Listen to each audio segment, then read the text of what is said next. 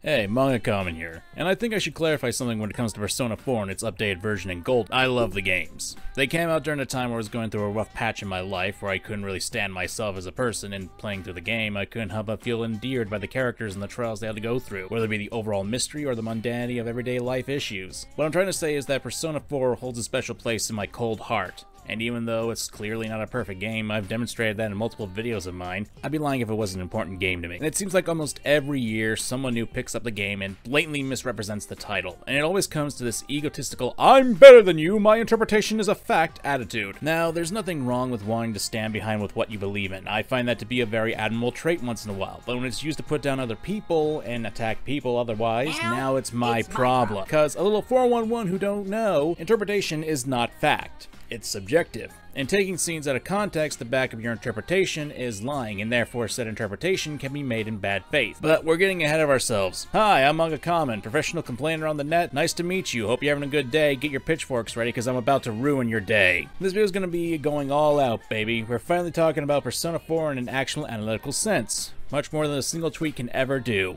You're pointing that gun the wrong way. It should go without saying, but this video will contain spoilers of Persona 4, and you should at least have an understanding of the plot of the game. Oh, and spoilers from Metal Gear Solid 2 as well.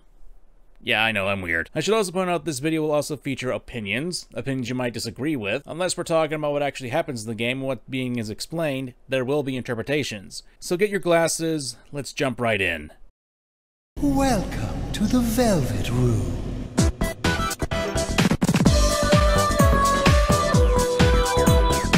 In order for us to actually discuss Persona 4, we need to actually establish a major part of the game, the Midnight Channel. In Inaba, there's a rumor that goes around if you watch your TV at midnight when it's on a rainy day, you see your soulmate. In actuality, the Midnight Channel is a reflection of the group human consciousness, so when someone who shows up on the television in Inaba, they fall into the public eye. There's a lot more we can go into right now, but it's at this point we need to discuss what a shadow is and how they reflect the Midnight Channel. This is where the issues and misunderstanding of Persona 4's story, in my opinion, come into play. Let us take a moment and consider a line.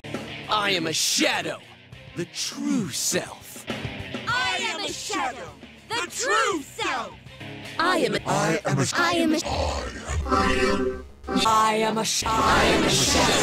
the true self. Alright, I get it! This isn't actually true. Shadows in the world of Persona are only a part of what a person is. They tend to be the repressed negative thoughts and impulses of their real-life counterparts, only uninhibited and amplified to threatening proportion. Even more so when you consider the fact that the shadows of people who aren't shown on TV aren't actually presented in exaggerated ways. To point this out, let's look at Yosuke, Chie, and Teddy's shadows. If you take the time to notice, they are only dressed in their usual attire, and the only difference being that their eyes are yellow. Well, Teddy's got a big size, but eh. Meanwhile, characters like Yukiko, Kanji, Rise, and Naoto, well, their shadows should be easy to see that they're more exaggerated because of how they act and how they dress. The reason for this is because the Midnight Channel and shadows are a reflection of the public perception of a person. Because of this, the shadows adopt eccentric personality traits, mannerisms, and attire as a dramatic display to conform to the rumors of the person that have been some truth to them. This is why, for example, Kanji's shadow was that of an offensively stereotypical gay man is the way he is. This stems from Kanji's insecurity concerning his sexuality and feminine personality traits. By the way, I should point out this is not my interpretation, that the Midnight Channel and the shadows reflect the group of consciousness of humanity. This is established in the game during the section where you can get the bad ending if you choose to fail the correct path when dealing with Namatame, the guy who's been throwing most of the people in the course of the game into TVs in an attempt to save them. I failed, but it wasn't my fault. And the law can't touch me anyway. What? Is that what Namatame's really thinking? Then he wasn't deranged or anything. He knew what he was doing. To hell with the law! I won't ever forgive what you did! This is where a lot of people who analyze, quote-unquote, Persona 4 seem to stop at, where they consider that these are the actual thoughts of those whose shadows are on the television. It's why if people believe that Kanji is gay or Naoto is trans.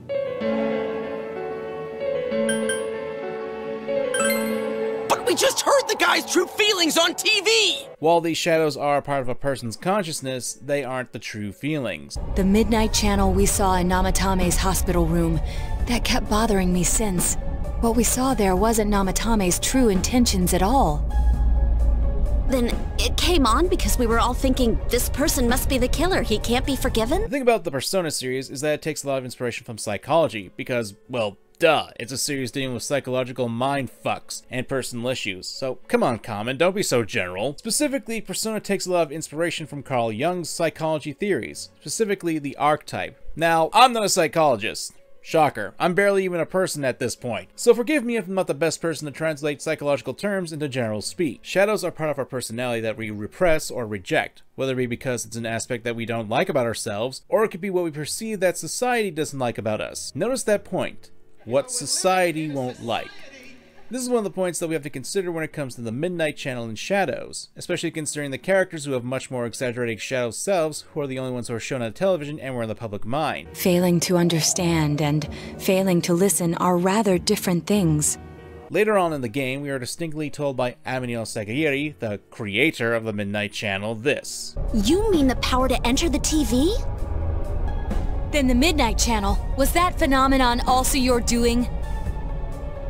Humans fail to see things as they truly are. They choose to see only what they wish. I acted only in support of this. A world filled with desires, viewed through a window from which one sees what one wishes to see. Humans departed from reality of their own volition, craving more false images. A window that shows people what they want to see. So that's why those who got famous suddenly appeared on the Midnight Channel, one after another. It was all in people's minds. I have to say, it must be true. The Midnight Channel we saw in Namatame's hospital room, that kept bothering me since. What we saw there wasn't Namatame's true intentions at all. Then it came on because we were all thinking, this person must be the killer, he can't be forgiven?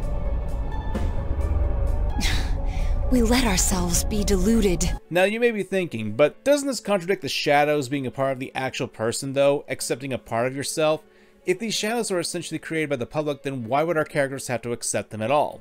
That, my friends, is another stumbling point. You see, this is where we turn to psychology ourselves again, that there is a you, a being made up of your own experiences, and a you that is perceived by people. You may have your own idea on who you are, but you can't escape how you are seen by others. It also makes up who you are, whether you like it or not. And honestly, they don't have to be truthful. If you want a key example of what I'm talking about, just look at me. In case you don't realize it, I don't show my face on my channel. I essentially wear a mask. Therefore, this is a persona. How I view myself is separate from how others will perceive me. I may see myself as a good person. My family may think I'm lazy and like to foot them with the bills at restaurants, and Redditors seem to think I'm a sexist, homophobic person because I dare to express an opinion in video format that they do not care for.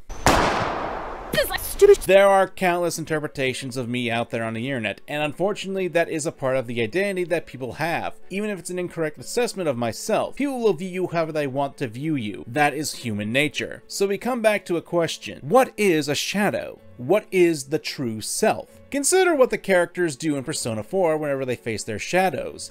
They reject them. They deny whatever flaws they have, whatever problems they may have in their lives, but they also run away from the world that wishes to slap a label onto them. In other words, shadows are an amalgamation of not only the insecurities that the characters have, but also the public views them. And because of that, these perceptions of ourselves can contradict each other. They clash. And it's natural because we as humans often try to figure ourselves out by testing our boundaries. More often than not, shadows are a part of our unconsciousness that we do not have control over, that harbors our innermost feelings. That can also include insecurities. In contrast, a persona is a mask that we use to interact with other people, and we use them consciously. Shadows themselves, as we've established, are also from a collective unconsciousness, a sea of thoughts that link every human being together. The collective unconsciousness is also a term coined by Jung. The Midnight Channel is closely connected to the sea of unconsciousness, so their thoughts of the characters made them appear on the Midnight Channel. Each shadow that you encounter in the game is influenced by this collective unconsciousness to some degree, and it also affects what your inner self feelings are. So while the shadows are a part of the person, they also represent the public viewing of what the characters were like. Does that mean to say characters like Kanji don't have homosexual feelings? No, not in my opinion, since he still has his insecurity with women. And I won't lie that there are moments that point to that, but with lines like this... Yeah, I know. I've known all this time I had something like you. It ain't a matter of guys or chicks. I'm just scared shitless of being rejected. I'm a total pansy who tries to make everyone hate me. I feel as though there's a lot more deeper emotions, insecurities, and character beats that a lot of people tend to gloss over and just focus on the gay aspect. Shadows, as a lot of people tend to do, ignore that they are the extremes. If that wasn't the case, then Yukiko would be deep down a spoiled princess wanting someone to save her, or Rise would be a stripper deep down. But it's at this point that we need to change gears and really talk about the more contentious characters and their shadows. And I want to start with my favorite character in the game, Kanji.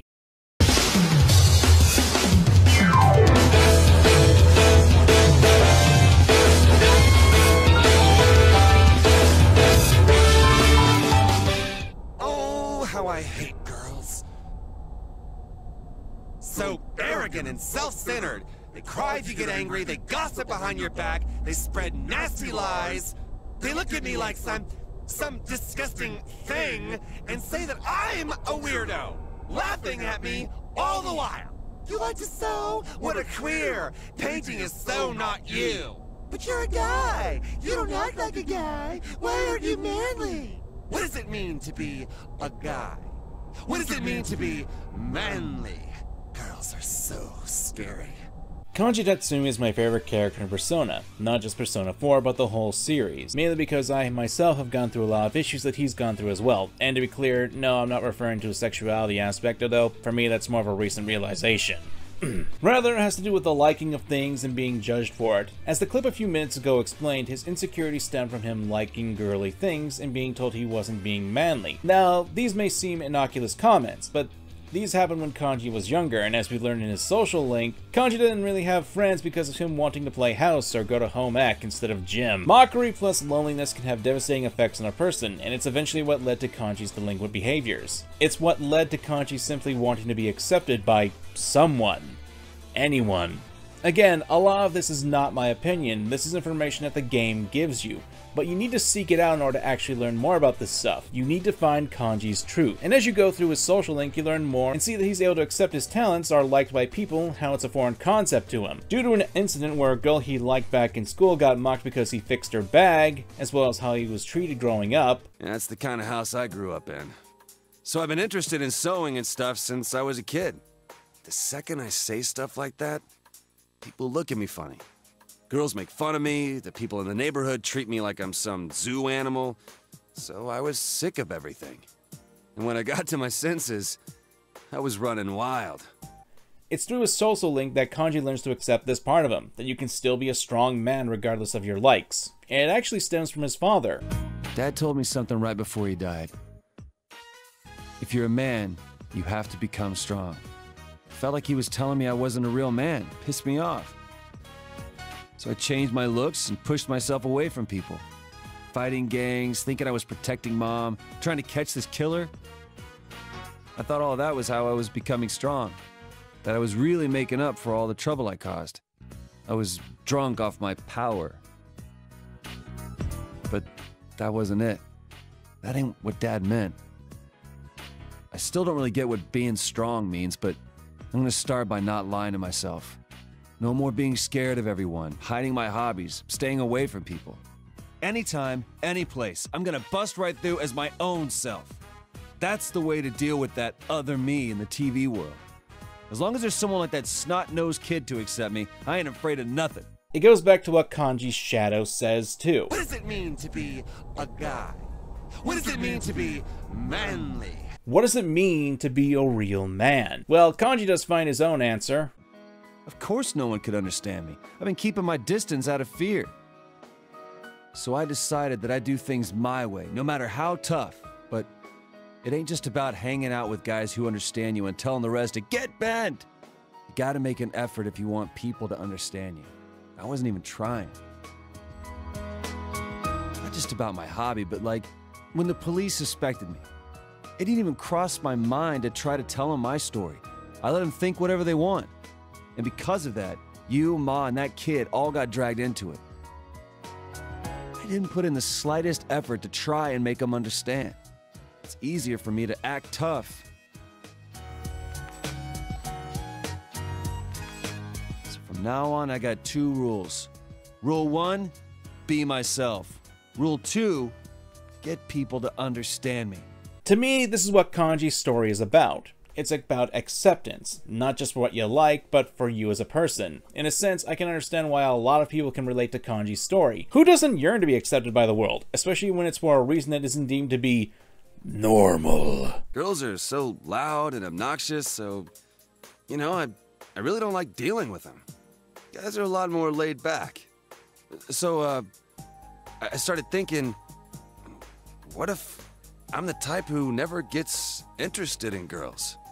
And I couldn't accept that, so I kept spinning around and around in my head. A lot of this information, at least to me, tends to be often overlooked when it comes to Kanji's character, and people will often focus on the gay aspect of his shadow when they talk about him. What doesn't help is that Troy Baker, Kanji's original voice actor, said this years ago. Yeah, Kanji was clearly gay. Clearly gay. I mean, they set it up very well because, you know, here's this tough dude that's, you know, really like, you know, but then when you see in the shadow world, when you actually see his real self, there's that.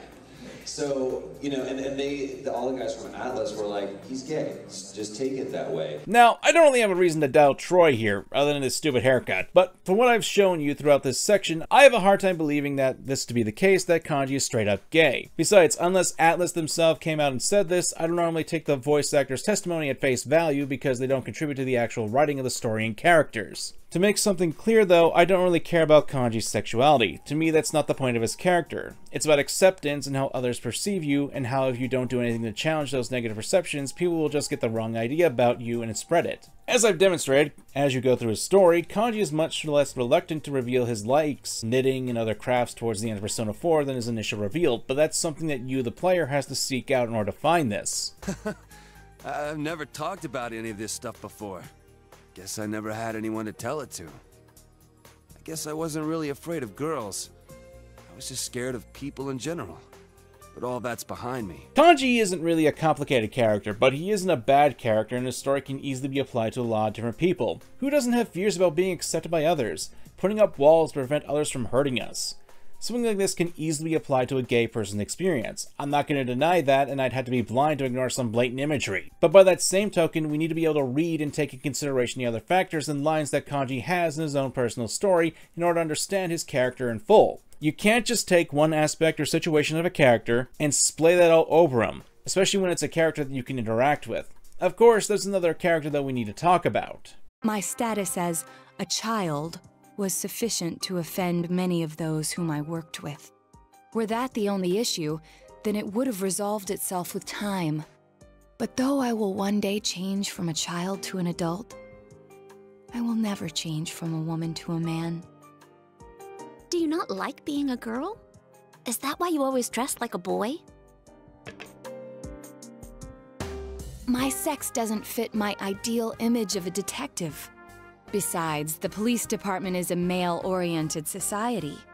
If they had the slightest concrete reason to look down on me, no one would need me anymore.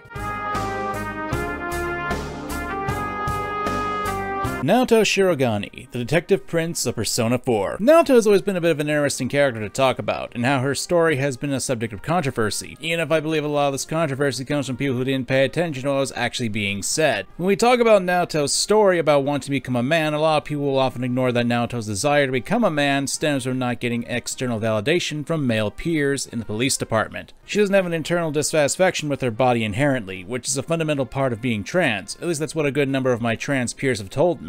Naoto's story is a story about sexism and discrimination, as Naoto's story clearly states that. She explicitly states that she just wants to be a guy only because as a woman, being a detective is harder than if she were a man. Besides, the police department is a male-oriented society.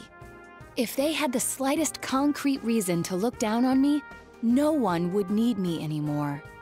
You see, in the real world, a lot of women do face a lot of hardship trying to get their work as respectable as men's. Authors in the past have used male-sounding names just to get their books read in some cases. for an example. So something like this isn't outside the realm of possibility for people to think that a male-dominated profession there would be sexist glass ceilings. As a side note, I'm not a feminist, but I can tell you that sexism is real. Back to Naoto, her story and insecurity come from her fears of not being accepted, a similar beat to that of Kanji's own story. In fact, there are a lot of similarities between Naoto's and Kanji's backstories. Take for example that Naoto enjoys things like robots and cars as opposed to softer toys, kinda like how Kanji was more interested in home ec and sewing.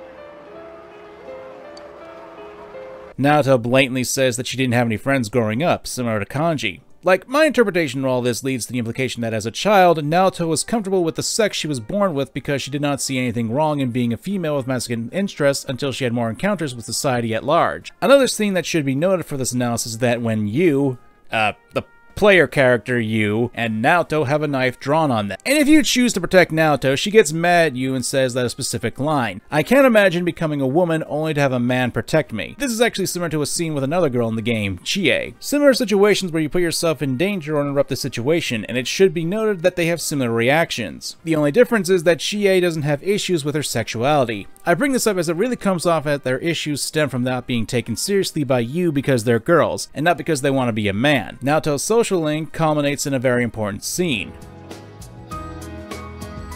If I solve this town's murder case, then everyone would accept me. They would acknowledge me as the fifth in the Shirogane lineage of detectives. That's what I told myself. I just wanted to be accepted. I wanted to be needed. That's why I fretted and stood on my tiptoes and focused only on solving the case. But the original reason I wanted to become a detective, it was because mysteries intrigued me, and I could help people by solving them. That's all. I remember now. Do you recall the time I faced myself in the TV world? It was my task to accept the self who yelled, "I want a reason for me to stay!" But my reason to stay was not solely to solve the crime. You, everyone, gave me a reason. You gave me a place to stay.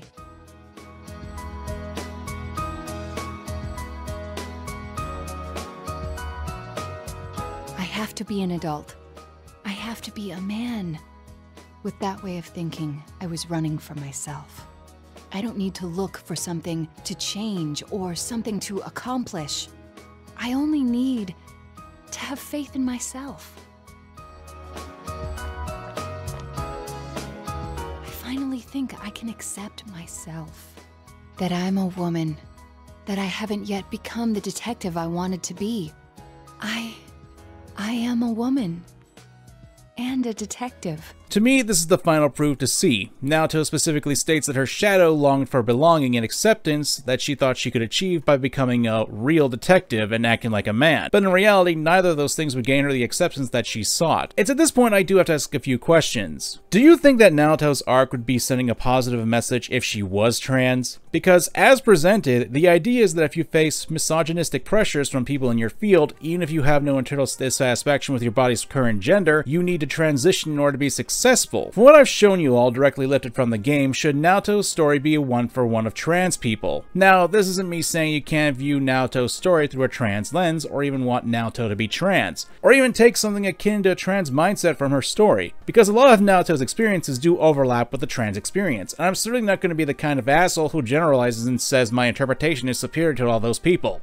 But from what I've seen from people explaining Naoto's story and why they believe she's trans, they leave out the factor that Naoto's pressures are external and not internal. And while I'm not going to say my interpretation is the one true one, I find it to be really immature to stamp your feet because Naoto isn't trans and then project that onto Atlus and the creators of Persona in that regard. Naoto feels like, despite her exceptional skills, her age and gender pose an obstacle in getting legitimate recognition from her peers in law enforcement. She wanted to grow up and become an adult/man for that particular goal, not just because she felt like she really identified as a man. In my interpretation, I find Naoto's story to be very progressive for 3 reasons. 1, it covers workplace gender inequality. 2. It covers unequal representation in media. And 3. It shows double standards and unfair societal expectations that females are held up to in our world. But as I said before, a lot of trans people saw parallels to Naoto and what trans people go through.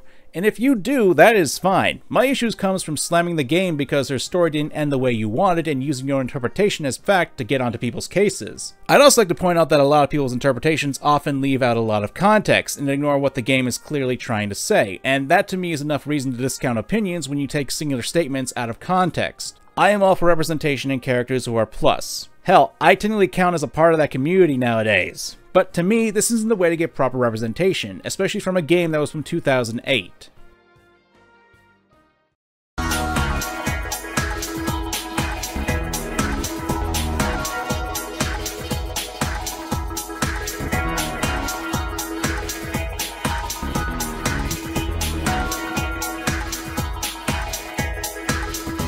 I'm not sure on how contentious this is, but if you disagree with me, that's perfectly fine what I'm about to say. But I believe that judging a piece of media from years ago, especially by today's standards, is a tricky business and a little unfair. Now, that isn't me saying you can't criticize an older piece. That'd be dumb for someone like me to say, since a lot of my more recent materials have been focused on older media.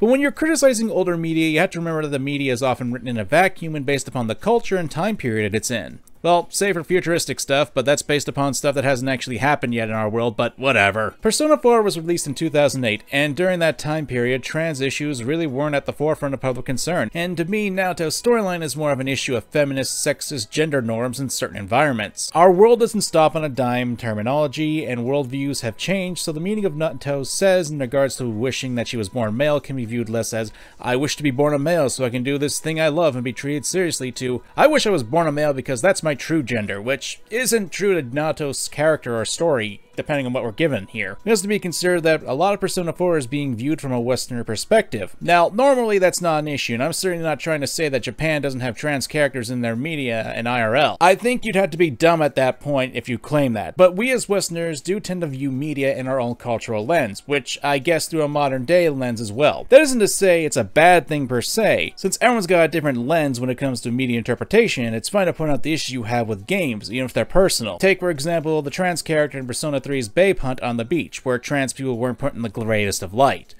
That's an issue can be criticized, as it's a pretty terrible stereotype and depiction of a trans person in media. To me, that can be fairly criticized and can be brought up against Persona as a series. No problem, I got nothing against that. But my problem with a lot of analysis by people is that they clearly leave out a lot of the aspects that clearly show that some of their conclusions are incorrect and leave no wiggle room for interpretations or that they could be wrong. Now, before you type in the comics that I do that myself, well, no, I don't think my analysis is the be-all and end-all for all Persona 4 discussion. I've come to realize that I'm a flawed human being, and as I've said in multiple videos, my word is not law.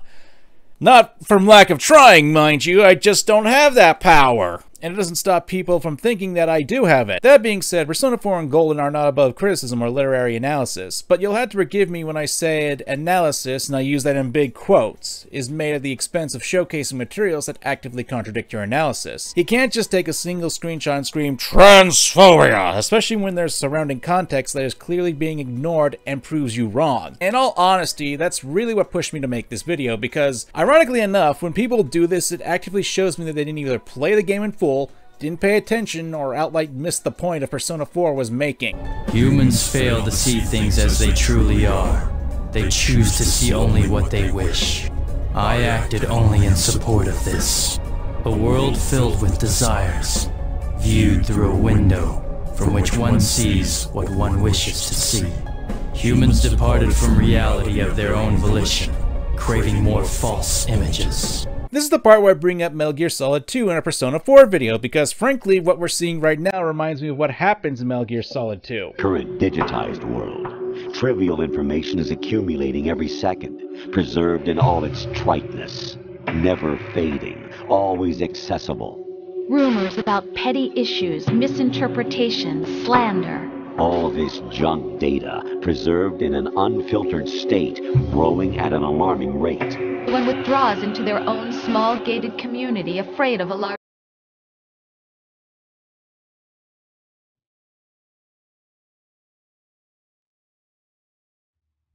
It is an inevitability that something like this is to occur. And frankly, as you're watching this video, I doubt I'll change anyone's mind because, like I said on Twitter, that website has become essentially the Midnight Channel in and of itself. Because once a thought or perception is made and gets enough support, then it's seen as the truth by the masses who blindly agree with something that they clearly ignored evidence about. It's like a virus, and one I don't think can actually be cured at this point unless Twitter is ripped from the roots. Failing to understand and failing to listen are rather different things, and it's unfortunate that every time Persona 4 comes into the limelight, this sort of debate always pops up because people always love to thrive on buzzwords just to get more likes, retweets, and to act all good and wholesome because mean game is mean. With that said, I'd like to take some time and get an outside perspective on this. I like to get fellow opinions on this matter and see how some people can react to these sorts of topics that usually seem to pop up every year or so.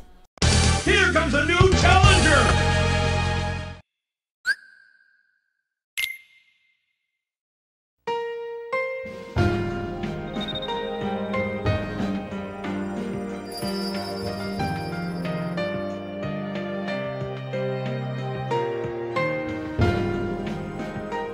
Persona 4 was my first Persona game, and while I go as far as saying I enjoyed the likes of Persona 3 and 5 more, the story and characters of Persona 4 left a major impact on me when I first played it back in 2020. There were aspects of myself that I could see in all of the characters, like Kanji's fear of being rejected by society due to his interests not being considered stereotypically male, like sewing and the like. The feeling of wanting to be understood and accepted, I can go on. Persona 4's cast of characters were like reflections of my past struggles, and it's why the game will forever be important to me even if it isn't my favourite in the series. So naturally, seeing discourse about the game pop up every month or so from people experiencing it for the first time is going to get annoying, especially for the people that have been fans of Persona 4 since its release in 2008 and have had to deal with this for 14 years. Even more so when those new players take aspects of the game's admittedly shaky at times writing and twist it in the worst possible way. There are a few points people bring up in regards to Kanji and Naoto's sexualities in particular that aren't all based in bad faith though, such as the game constantly treating Kanji's sexuality as a punchline, mostly from Yosuke being so deep in the closet that Atlas cut out his romance option before he could talk to Aslan. Why are you gay? Or Naoto's dungeon containing a lot of imagery that potentially plays into the negative and closed-minded views people have of being transgender, such as the sci-fi surgical equipment and saws which basically speak for themselves. Those are points against Persona 4 that I can agree with to an extent. However, considering Persona 4 is actually somewhat progressive for its time period, especially for a game released in Japan in 2008, these feel like bad moments at least, and mishandled visual metaphors at worst. Remember, there was an entire social link for Yosuke where you could romance him that got cut out. If something like that got so far into development, then I don't think the parts of the game that slip up in regards to representation can be completely chalked up to Atlas being homophobic or having bad intentions. This is a game from 2008 that proudly stands against notions of toxic masculinity and workplace misogyny, and was originally envisioned with a gay romance social link that got cut out last minute. Despite Persona 4's numerous other flaws, those facts alone make me refuse to view the game in such a negative light. As for Kanji and Naoto themselves, I'm sure Carmen said it already, but in my opinion, if you view a character in a certain way that makes you happy, then that shouldn't be taken away from you. In fact, if Kanji really was gay and Naoto was trans, there are opportunities there for some really powerful stories that I wouldn't mind being told. But it's when those personal interpretations of the characters get blended in with actual critique where things get messy. They aren't facts, especially when they contradict the themes of the game. Persona 4 is all about characters who are wrongfully judged by people in society, developing their insecurities which manifest in the form of their shadows. Claiming that Kanji is gay because of his liking of traditionally feminine activities is not only hurtful in and of itself,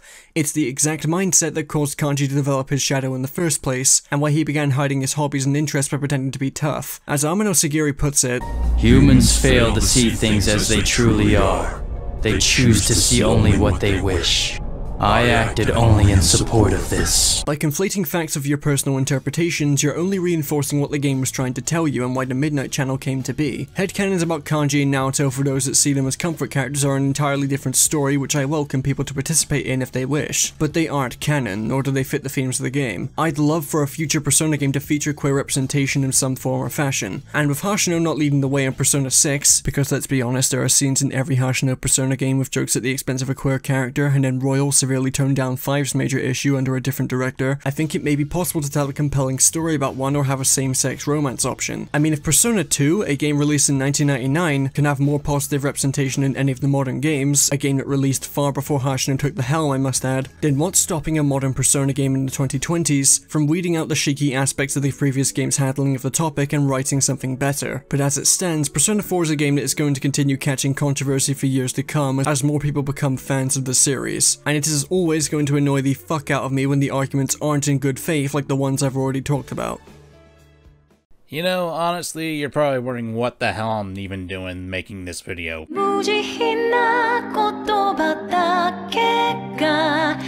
Persona 4 is about 14 years old. It's an older game, and it's one that a lot of people like. And frankly, while I don't think it and Golden are perfect games, what pushed me to make this video? Well, it's because it feels like every year we get the Kanji is gay, Naoto is trans, Persona 4 is insert phobic here conversation. Don't get me wrong, I'm not trying to say that Persona 4 and Golden are above criticism. That's the last thing that I'm getting at here. If you personally believe that Kanji is gay or Naoto is trans, I have no problem with that. As I myself stated earlier, there are a lot of things that people could infer from their stories, but at the end of the day, they're just headcanons. And again, there's nothing wrong with that. The problem is when people start to flaunt those headcanons as fact, and when the game goes against those headcanons, they'll label it as homophobic or transphobic. That's where I have an issue. Toss in the sheer egotism that a lot of these people have, that they don't even want to entertain the possibility that they could be wrong, and you're obviously going to attract the worst kind of people. Funnily enough, I understand why people view Kanji as gay or Naoto as trans. It's because for a lot of people, representation means acceptance,